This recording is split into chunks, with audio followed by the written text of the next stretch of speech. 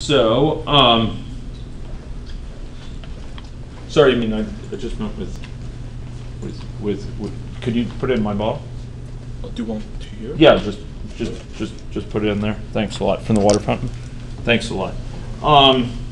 Okay, so wanted to hit before lunch some aspects of study management and operation. Okay, couple notes here. Ethica is an incredibly flexible system, and if we think about a study underway, it provides you many tools that can in fact be adapted as we learn from the study. And that's very powerful. We learn about what works better, and there's an opportunity to change it. Just be aware that when it comes to changing a study, well, it's technically quite readily doable. Well, we can push out new notifications, or excuse me, push out new survey instruments to people. We could change the what data streams are collected. We could change the background image that's used. Thanks a ton, much appreciated. Grateful for that.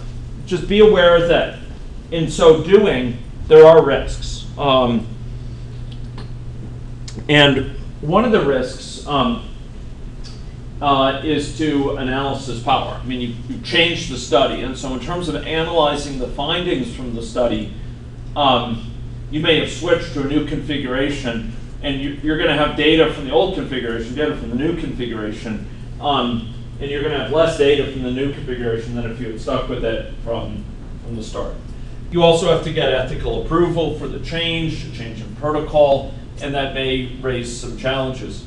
But one of the issues that people overlook, but it's a very important issue, and it's a reflection of the current technical state of Ethica, maybe it will evolve over time, is that recall that one of Ethica's foremost strengths as a platform is that it does not in any way contingent upon, its operation is not contingent upon, it doesn't depend on a person's connectivity with the internet or with Ethica servers. The person doesn't have to be online. The person could be offline. They could be on a canoeing trip in northern Saskatchewan. They could be engaged in activity in a rural area where there's not good cell phone service or Wi-Fi available. As a result, participants only upload data occasionally, catch as catch can, and it can sometimes be time. Even if you're with a cell data plan, it may be a couple days between times you get, in rare cases, where you get data uploaded. Equally much so, although Mohammed didn't emphasize it, a very important element of Ethica is the fact that when it uploads data, it also will check for updates to the system on an occasional basis. And if you go to your Ethica system here, and I'm going to call it up here, and I'd invite you to do the same for those of you with the phones out there. Okay, here we are, right? Here's Ethica. This is one of 13 studies I'm part of, or what have you. Looks like I have a survey to fill out for. Okay. But if you go in the upper right, there's a little gear-like thing. It looks like a gear and on the upper right. And if you press that, now some of you with the really small phones might see ... and you have to press that. Okay, the S3 minis. But if you press that little thing in the upper right, if you press the ... you may have to choose settings or something. But this one, do you see this screen? It looks something like that. Okay, now notice on the screen a bunch of options. Some of them are germane to what we've already been talking about. Upload via Wi-Fi only, for example. If you, on a per study basis, you could set it, do I upload under, by Wi-Fi only, or also consider cell networks. There's some additional things here, but one of them is reload configuration, okay? That actually reloads the configuration of the system from the server. But what's hidden is that you can press that button and it will refresh the configuration. If you added a new survey, a few minutes ago, you could press the button to see it on your device. But beyond that, in the background, Ethica is automatically checking for updates. How often does it check, Mohammed? Can you speak to that? It actually does not, well, if I want to correct that, it doesn't automatically check for updates, but as soon as something changes, I think we saw that yesterday, that there is a button on the website that says synchronize with the phone, Yeah. and that sends a message, that sends a request to the phone to do the synchronization. The next time it's connected. No, well, yes, the next time it's connected. We tested it yesterday. I originally had created a survey with a question that was supposed to be enabled, but was disabled. Yes. But then I changed that to enabled. Then I pressed sync with device, and that device started to receive the changes that we had made. This has exactly the same functionality what Yep. you showed on the app. It Yep. just, if you prefer to use it this way, or if you, as I said, like there is a certain situations that the message is not delivered, or it might deliver a bit later, like in a few minutes, and you want to do it right now, Right. you press that. But Yeah. usually for the studies that are in the field right now, the best is to just go to the website, you press that, and Yeah. participants receive it. So you don't have to ask them to do anything. Right. One thing to bear in note, though, is if someone is offline right now, they may get it tomorrow or Yes, the but next time if they're. they're offline, they won't be able to, if they press that, they won't be able to receive the data because there is no internet connectivity. Exactly. Yes. Exactly. And that message won't reach them for asking Ethic on their device to refresh itself for potentially a day. And because of that, participants get access to updates only over time. It's not necessarily an instantaneous thing that you refresh the study and you've changed it and they immediately get it. And right now, there's not metadata stored, with respect to each piece of data that you get. It doesn't record, which version of the survey was this with, or which version of the app was this with. There can be some reasoning you have to do with, okay, were they seeing this through the updated system or the system before the update? Now, remind me, Mohammed, when someone's phone reports survey results, okay? So I filled out a survey, I fill it out, and that gets uploaded eventually to the server. Does that actually include within the text, the questionnaire, the text of each question? It does. Yes. So that, if I change survey wording, that will be reflected. I could tell from looking at that JSON file, that file of information, I could tell, oh, this is with the old survey, this is with the new one. Correct. For those responses. Yes. Yeah. Okay. Good. Okay. Some barriers to retention. Okay. So during a study, we will lose people sometimes. Let's talk about a few of the major barriers, and this is something where I'm sure Kevin and Mohammed could chime in quite a bit. Why do people leave the study? Why do they drop out of a study? One issue that we've encountered when recruiting networks is, well, if a network contact or required network contact drops out. So if we're recruiting an ego and their alters, the value to the study is secured through tracking contacts between the ego and alters. And if the ego drops, then the alters essentially may have to leave the study. In other cases, people might change phones and they don't load Ethica onto their new phone. That's a risk too. And you could chase them down to try to get them to put it on there, but that is a barrier to retention. You have to undertake active work. In some cases, app concerns could lead to an uninstallation of an app. And we've found at least the footprints of this before. Mohammed, do you know of any cases where you have definitively been sure it's due to uninstallation?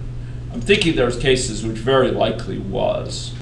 But we can't say for sure because Well, everything unless stops. someone told, Yeah, unless Carmenza called them. Yeah, unless they call and say that. So yeah, unless they call and say that they did uninstall the app. Exactly. Well, we did get an email from someone that says that. Well, previously the way that survey was working was that it was just beeping every 5 minutes until you answered, and apparently it drove someone crazy and just emailed us that this is nuts, so I'm just going to uninstall it, and I'm never going to install it back again. So that way we know that they uninstalled. Right, and right now Ethica is not accompanied by that feature, is it? No, well, that was one of the things that we excluded it from the feature list. Yeah. Okay.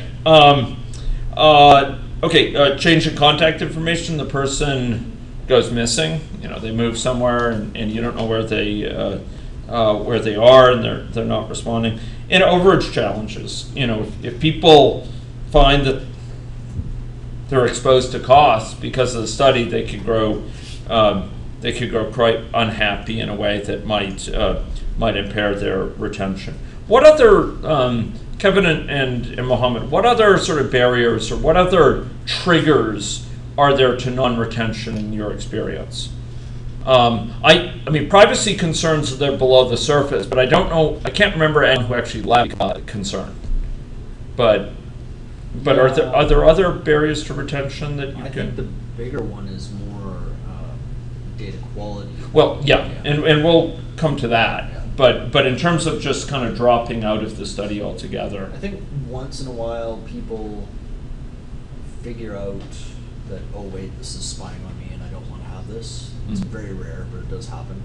And once in a while the burden of answering the questions. Yeah, the question. Oh. Yeah. Okay. Well, I'm wanted sure to they just simply don't answer. Well, sometimes I've had people say, I've had one person basically say, I got tired of answering these questions over and over again. I'm just going to do this before. I get us around the design and sort of anticipating what. But it's certainly no worse than any other study. Yeah, this is an issue for any kind of study. Any surveillance study would have this.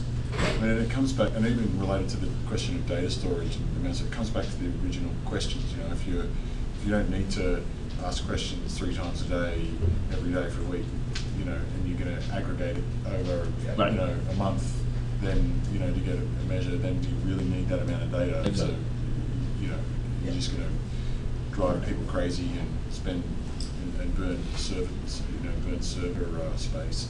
So that's right. That's exactly right. Yeah. Barriers to adherence. Many of them are similar. By adherence, I mean actually continuing to fill out the questionnaires.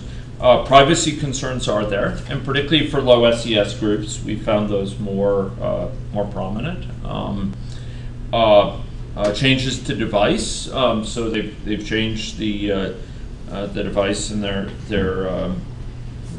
not active with the new device. Too busy looking at questionnaires, so the questionnaire comes up, they're notified of it, but they don't look at it. Maybe they're writing an email message, and it interrupts them, and they want to get back to their email, and they forget that it's there. Questionnaire appears too long. That's I've lapsed in my Queen's English. The questionnaire appears too burdensome, right? Looking at it seems overwhelming.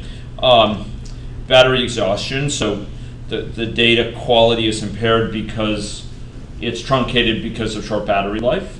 This used to be a much bigger issue. These days, I'm not sure. Mohammed, are you seeing?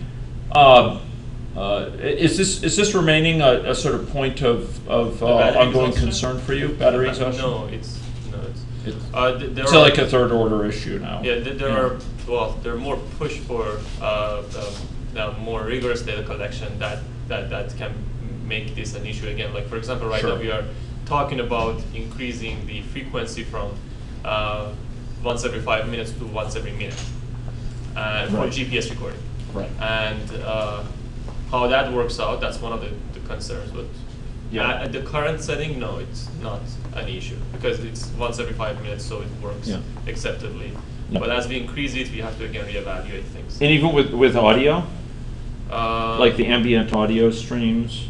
Yeah, even the ambient audio streams. Because I think the ambient audio we record. What was that? Like 5 minutes every half an hour, 10 minutes per hour. I see. Okay. So that hasn't been. Yeah, that's sampling 5 minutes per half an hour. Sure. It's not that intensive. And then phone failures also used to be more of an issue. It does occasionally happen for sure, but loss of phone. Mohammed, did you say one fell into the river or something? Yeah, well, that was actually one of these low SES participants, which I was surprised. It was a very fancy phone. It was Samsung Galaxy S7, I think, that fell in the river. It's like, oh my god, I could save it. You had one thrown across the room, right? Yeah, I had one thrown across the room by a friend that thought it was her boyfriend's phone. Smashed, like, completely obliterated it. The backstory of that's interesting. Yeah. I think the other great story about how phones have been destroyed, I think the best one I've heard is from my sister-in-law who has a 3-year-old child who presented her mother with a Christmas present around Christmas, where she'd gone and found her brand new iPhone 6 and they put it in the Ziploc bag, and they then filled that Ziploc bag with liquid soap and presented it to mum, Merry Christmas, mummy, It's, brilliant in its kind of maliciousness, isn't it? I'm getting it clean for you. Yeah, That's right. it's pretty in green and blue. I would put firmware incompatibility. It's becoming more and more rare, but I did notice the latest one we ran, there's some strange Huawei phone I've never heard of that was only reported 50% of possible data. And I strongly suspect that's because there's some No, I'm familiar with that. firmware incompatibility between Ethica and That's- this phone that's causing Ethica to crash. That's that's a good point. I know there's one Huawei, one Sony, 4 LGs. The challenge with Android is that every phone is different. I mentioned it that the carriers OEMs have their own version of Android that is delivered. Yeah.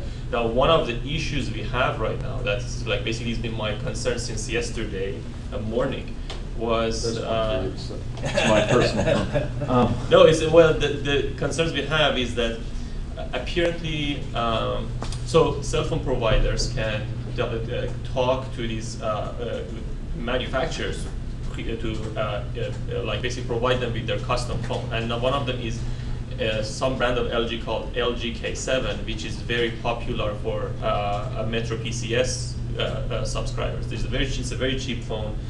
So I think it's less than $100 unlocked. Now, the problem we have there is that our app on the specific type of phone, only GPS works and every other stream source of data stops working. That's why when you get a report, it thinks, well, you didn't provide any of the data on GPS, so that's why the percentage is so low. Now, we can't even buy that phone here in Canada. We have to actually order it from US, and they don't ship it here. So we were having like half an hour talk yesterday that how we can get that phone here as fast as possible. Now, I will get one of those phones, I think by August 24th. That was the earliest we could get our hands onto that. So that's the same problem that we have 4 LGs, 1 Huawei, and 1 Sony. That there are failures like this happening, and we only pray that there are not as many people using those phones. Yeah, and the deal is once Mohammed physically gets an instance of that phone, that's really what allows the diagnosis to go on as to what the issue is, right? Exactly. Yeah. And so this is not an issue for iPhones, is that right? Because it's all... It's No, standardized. it's just one iPhone has a whole other set of issues. Yeah. Yeah, iPhone has other issues. Yeah. But this is not one of it. Study staff. I mentioned earlier that some familiarity with smartphone platforms being used for a given study,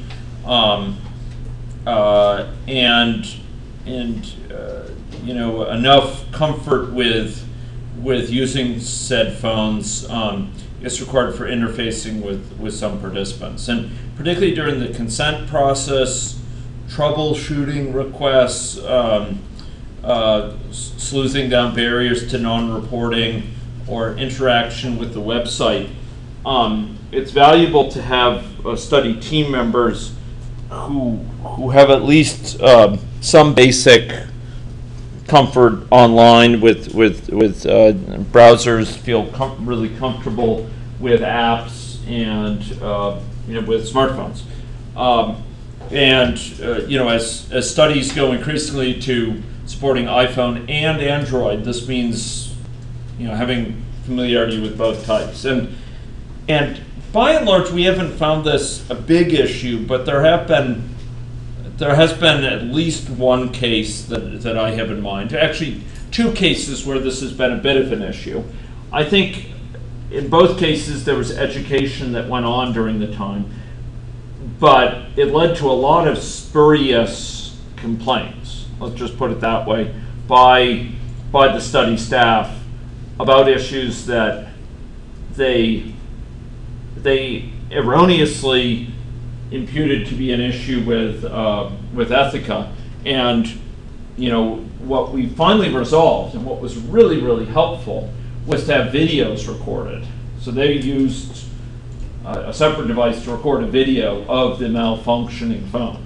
And supposedly, while Ethica was malfunctioning. And the video clearly demonstrated, it took about, less than a minute for Mohammed to immediately recognize, no, the phone here is clearly just not connected to the internet. So they were trying to opt into a study while the phone was just not on a network, for example. Or they were trying to update the application from Google Play Store when the phone was not connected. And they were getting all tied up in knots about Ethica's software being buggy or what have you, where it had nothing to do with Ethica. I mean, Ethica wasn't even on it for some of these things. It was just that they didn't know how to connect an Android phone to a network in a reliable fashion, or it was timing out on the network because they were using the institutional network for guests rather than for secure for long-term connections. And it caused a lot more grief and misconceptions than it should have. And I would hold up Amin and Mohammed as sort of particularly bearing with the difficult situation in an admirable fashion. So I salute you too for your stalwart efforts. But the point is, it's not true that you want that the study-facing people can be totally devoid of sort of computer familiarity. You want at least passing familiarity, or at least some measure of comfort and familiarity with the phone models and with browsing online, etc. Similarly with interacting with the website, you've seen what the website is like, and just understanding how the menus work and how to navigate to this certain place and how to get this certain type of information. It's pretty important for monitoring ongoing information. Okay, so strong interpersonal skills are very important, but some measure of computational comfort is also really, really valuable. I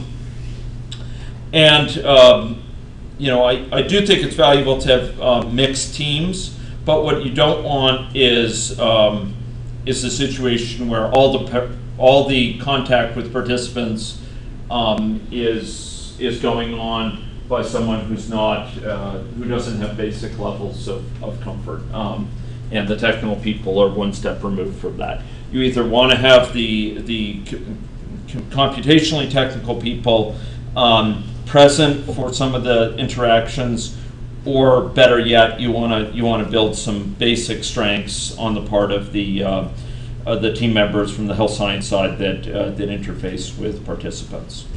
So study staff needs. Kevin and Mohammed, do you have other comments you want to make along these lines? Local mixed teams. Yes. Yeah. Local is key. Yeah. It's not merely Mohammed in Toronto. It's having people locally that can walk over, look at the situation, comment on it, etc. Remote contacts are still a pale cipher compared to in-person interactions. Okay. Any other comments, Mohammed, from your experience? Okay, user side issues. You mentioned privacy as a substantive issue.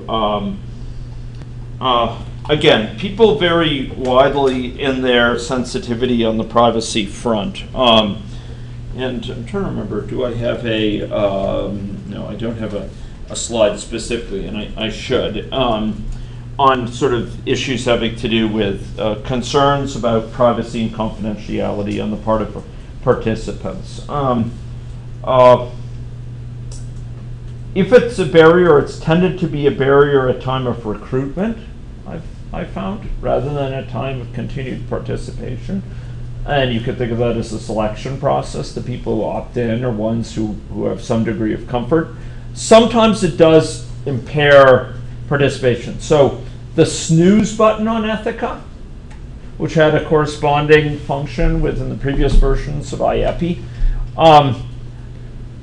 that has tended to be used extremely little. Mohammed, do you have any statistics on snooze button use for recent studies off the top of your head? No, I have never heard anyone saying that they have used it, and I honestly haven't searched for it. Like, we have the data, but I have never really looked into it. Yeah. But my sense is the same as well. That's used very, very little, if any. Yeah, yeah. So, you know, some folks have seen the snooze button, some partners, and have said, "Oh man, that could really cut down our amount of data. Do we really want to give them the ability to opt out on the fly?" And I think it's actually extremely important for lending a sense of comfort for participants, but empirically they don't seem to use it in any to a large degree. Now there are two notable exceptions that I'm thinking about. There's one study that we conducted predominantly among low SES individuals using the previous version of Ethica, of IEPI, and there was one individual who snoozed the phone of the time that it was recording any data, of the time it was on. They snoozed it something like between 50 to 70% of the time, which takes some doing. And it takes a lot of effort to snooze it in this way. Now, that version of IEPI, you actually would press snooze and it would add to the amount. It would add 30 minutes. So you do 30, 60, 90, 120, 150. You just press and keep on pressing it.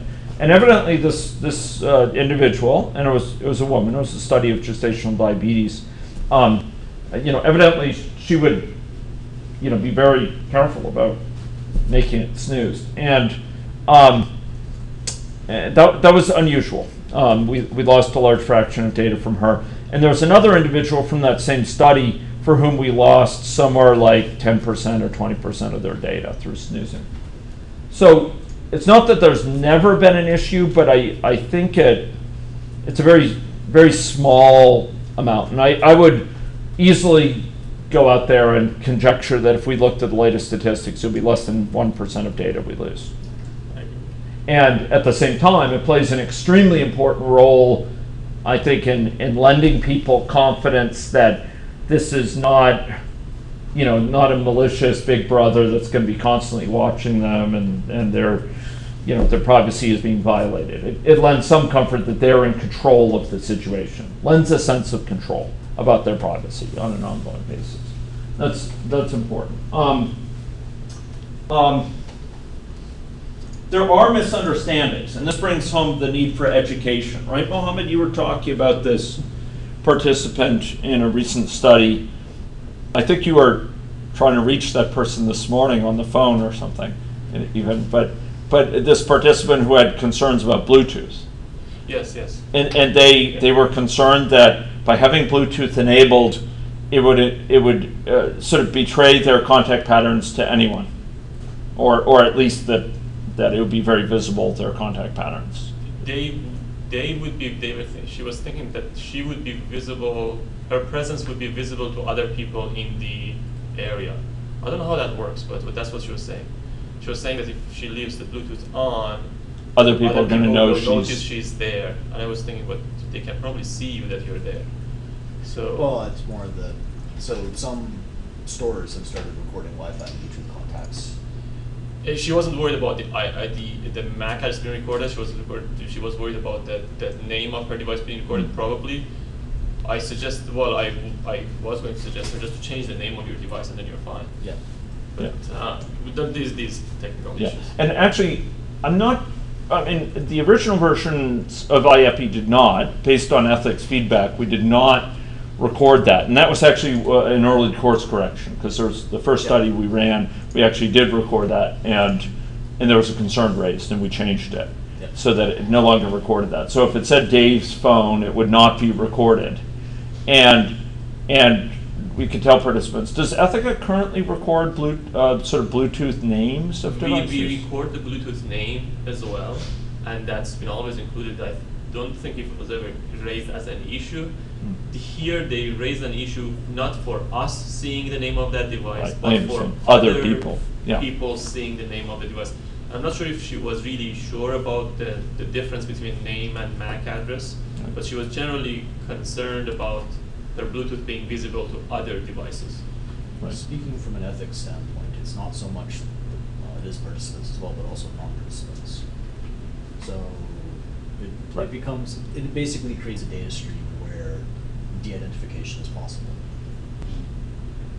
But we discussed to some extent the sensors, that Bluetooth is actually just like it's one of those streams that's right now in the verge of changing considerably, because the way that they want to protect the privacy, and the name is not as important. The IP is a lot more important for the MAC address is a lot more important for tracing them. That's why most of the latest version of Android and iPhone, both they generate a random MAC address every time you restart your phone. So your phone's identity changes. The name stays the same, but the name also it doesn't say as much.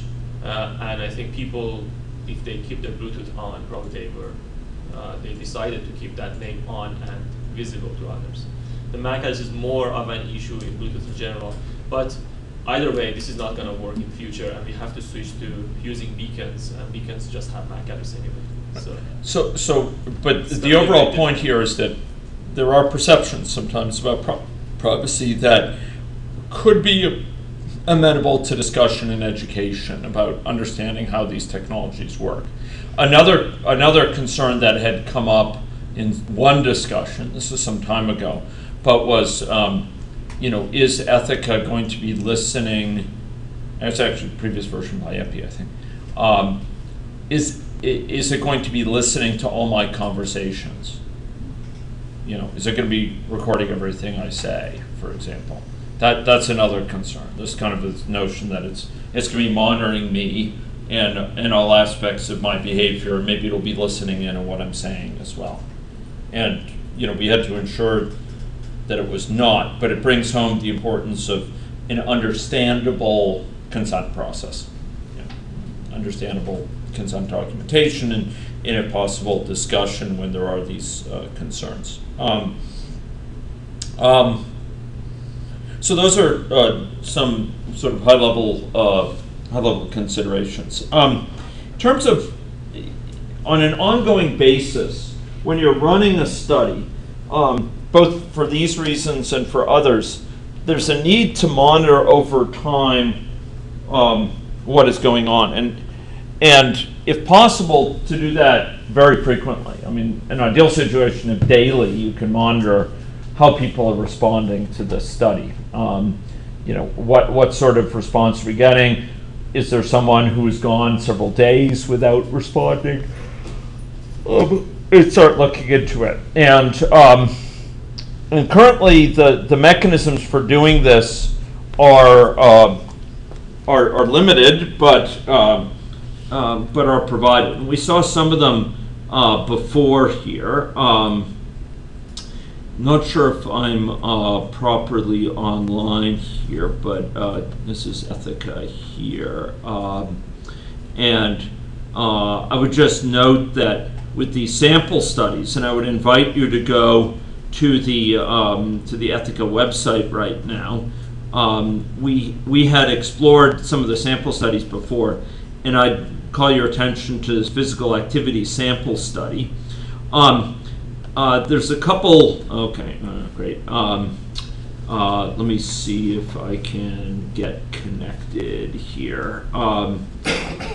Maybe what I will do is to switch over to this guy here, because I could easily record it there. And The Wi-Fi has been flaking it, but so if you just open it has been? browser, yeah, okay.